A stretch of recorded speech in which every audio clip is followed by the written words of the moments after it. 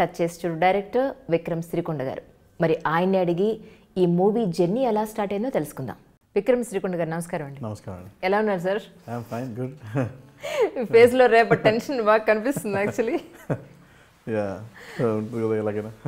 కానీ నిజంగా audio hit అన్న విషయం మీ వరకు వచ్చిందో రాలేదో నాకు తెలియదు, కానీ బట్ బయట మాత్రం సాంగ్స్ చాలా బాగున్నాయి, మ్యూజిక్ చాలా బాగుంది అని చాలా మంది అన్నారు.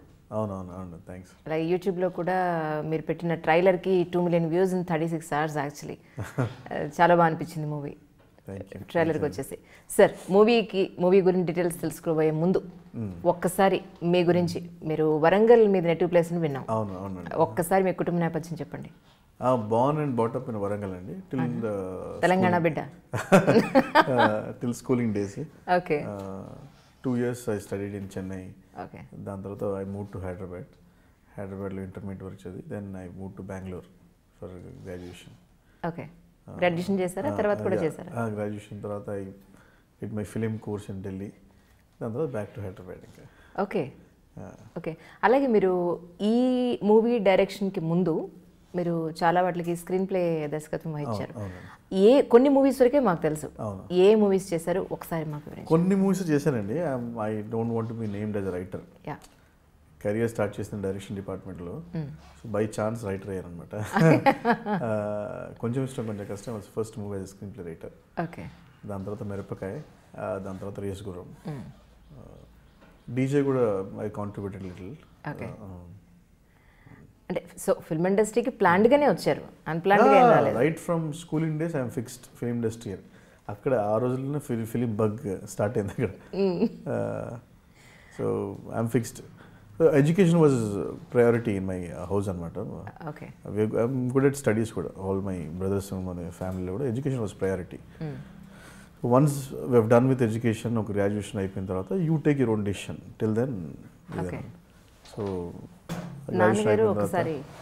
my dad was into theatre. He's an FCI government employee. Okay. He's acted in a couple of films also, but not much. Okay. He's a theatre actor. So I started seeing him performing on stage and what. So maybe from there it started. So it's come from him maybe. So once I'm done with the graduation, I told him. He said whatever you wish. So he supported me and then I'm in the industry. మీరు ఎంతమంది sisters and brothers అండి? I'm the eldest one. I have 2 brothers. ముగ్గురు మగపిల్లలు. ముగ్గురు. Okay. అంటే విక్రమ్ సిరికొండ గారు చాలా సౌమ్యస్తులు, అస్సలు కోపం రాదు, కోపం వచ్చినా కూడా లోపలే రాదు. చాలా డౌన్ టు ఎర్త్ ఉంటారని చెప్పని అన్నారు. డౌన్ టు ఎర్త్ అంటే ఎవరు చెప్పారు? చెప్పారండి. అస్సలు నోట్లోంచి మాట కూడా గట్టిగా మాట్లాడరు, అంత సౌమ్యంగా ఉంటారు అని. Until I become close I don't open up much. సర్కిల్లోనే ఉంటాను, చిన్న అంతే తప్ప ఏం లేదు. అంటే ఈ స్టోరీ మీ వరకు ఎలా వచ్చింది ఒకసారి ఆ జర్నీ? ఒకంత వంశీ రాశాడు ఈ కథను యాక్చువల్గా.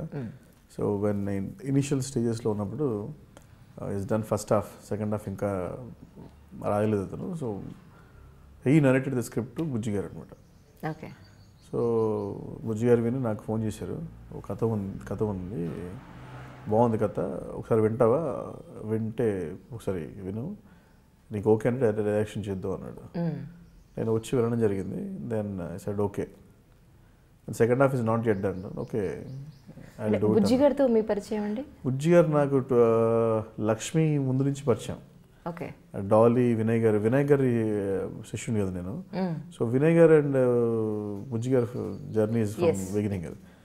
సో అప్పట్లోనే లక్ష్మి తీయడం కోసం డీ మూవీ అతనే తీయాలి యాక్చువల్గా. సో ఈ యాజ్ అన్ ఆఫీస్ అనమాట. సో ఎవరు వచ్చినా అక్కడ అది ఒక ఆఫీస్ ఎలా ఉంటుందంటే లంచ్ టైంకి అందరూ అక్కడ వచ్చేస్తారు, ఇంట్లో నుంచి భోజనం వచ్చేస్తుంది బుజ్జి గారి ఇంట్లోంచి.